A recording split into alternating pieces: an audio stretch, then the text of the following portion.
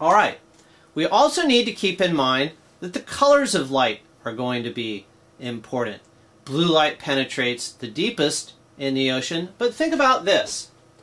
If we have a lot of phytoplankton in the surface waters that are absorbing blue light, it might be that only green light is available. So as I had talked about earlier, the phytoplankton have to shift their photosynthetic machinery. They have to make different chlorophylls or different helper pigments, accessory pigments, to be able to absorb the wavelengths of light that are most available.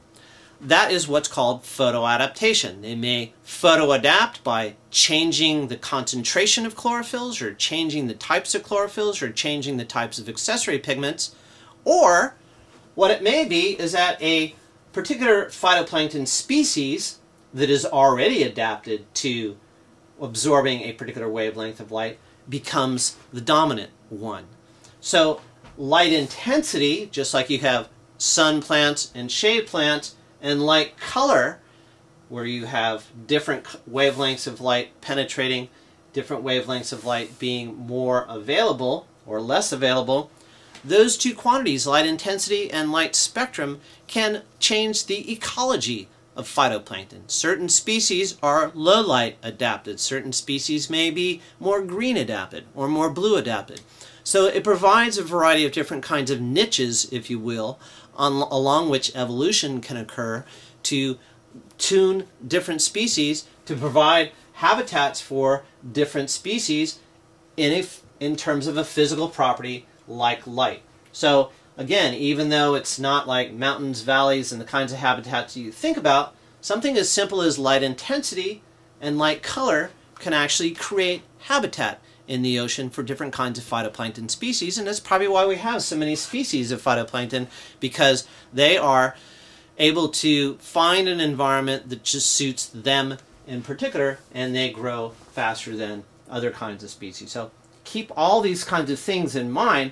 The light properties and the ability of the phytoplankton to adapt to those light properties have profound implications for productivity in the ocean. I just talked about photoadaptation in this slide, and if you remember from chapter 12, we talked about the subsurface chlorophyll maximum. Well, that subsurface chlorophyll maximum may be a response to low light.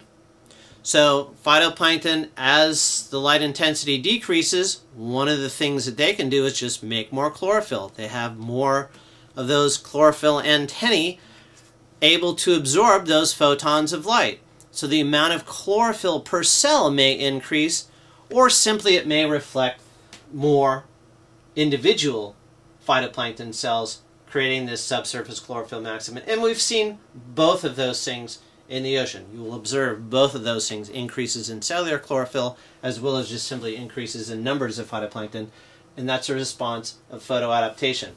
Again, these responses, these photoadaptive responses, have implications for rates of primary productivity in the ocean. And so teasing out how these things may affect growth rates is important in the ocean. Okay.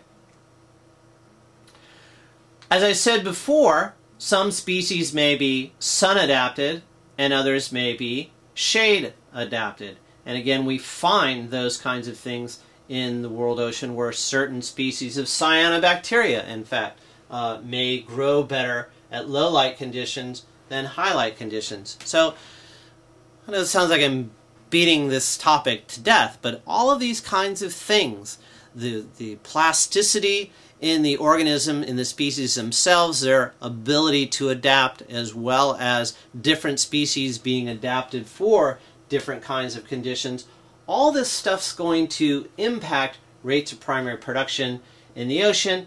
And these kinds of changes, these changes in sunlight, happen every day. The availability of sunlight changes on seasonal scales. The availability of sunlight changes on annual scales. So sunlight is governing not only just the abundance, but also the kinds of species that we see as well. And of course, a lot of this is going to be a little bit complicated, and it takes years of studying this stuff to appreciate why it's important, but nonetheless it's good to expose yourself to it.